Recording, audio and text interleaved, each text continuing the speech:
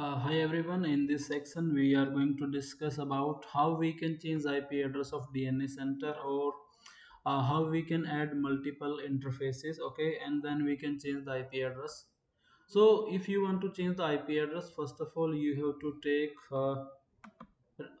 remote access via SSH of DNS center. Suppose I'm using the IP address 192.168.110.132, right, and port number must be double two and double two, right, and you have to use here username is like maglif for CLI, and the password you have to configure which is you are using at the time of installation. And after that we have to use the first command is here on CLI sudo maglif config update.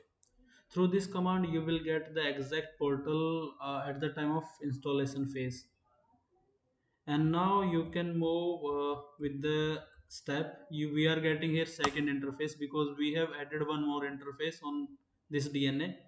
And I will configure here IP address, okay, 7 dot like 20, and net marks is this slash 24. Gateway is not required, we have already configured gateway. If you want to configure static route you can configure using this. And next hop 150.1.7.123. Then we can move with the next. Okay, error change of IP address is not supported via remote login, please use the console. So if you are getting this error then we have to log in through the console. And how we can log in through the console?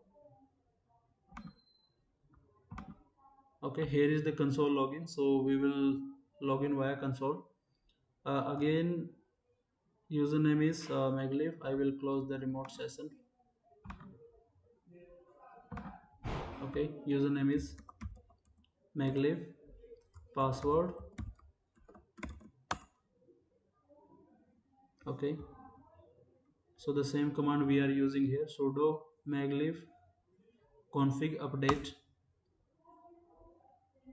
And here we have configured this IP address on first adapter, and we have one more adapter. You can see like this wizard have discovered two physical network interfaces installed on the appliance. So first interface we are using for this network for enterprise, and second network we will use for different use 150.1.7.20 net mask. And the default gateway is not required. Again static route we can give via this command slash and slash for next of 1.7.123. okay, now next. So we are getting here option to proceed, so it will validate and configure the host because we have added here two interfaces, one for this and one for the second. So we have added this interface and we are upgrading the configuration. Virtual IP address you can leave this portion, and it will keep the same username and password which is configured already. Just 1 minute. Okay,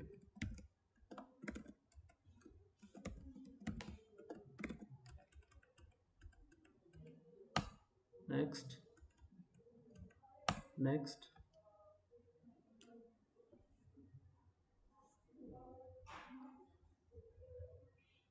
It will take some time to validate the NTP server. So till that we will pause the video. Okay, so after that now wizard is ready to apply the configuration on the controller, so we can proceed.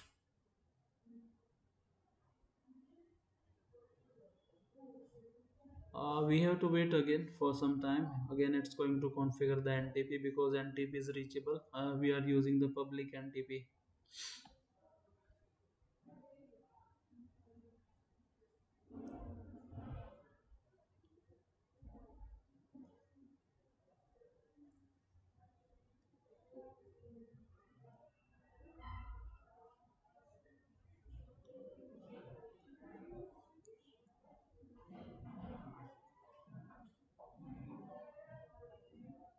Wait for it.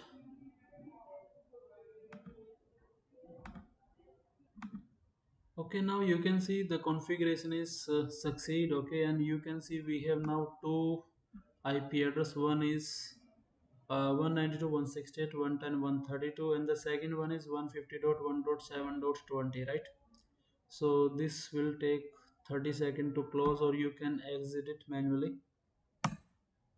Okay, so that how we can configure IP address on interfaces. Okay, we can add the interface and we can configure IP address.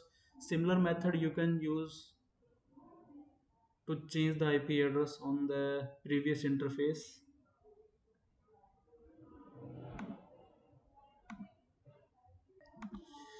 Okay, to get to know how we can change the IP address of the DNA center, you can go through this document. This is available on the Cisco site, ciscolive.com. Okay, and here are the steps like configure a virtual IP address while installing the DNA center. Do not change the virtual IP. Okay, or third party CA validate system certificate. So you have to change. You have to take KVM first of all using the Java or HTML based, and then you will get the CLI, and we you can use sudo maglib config update command, and you can configure the these configuration like IP address, network mask, default gateway, DNS server, and static route. And in that case your gateway and DNS server must be reachable. Okay, if these are not reachable, device will not proceed with the functions. Okay, so that how you can configure. Thank you.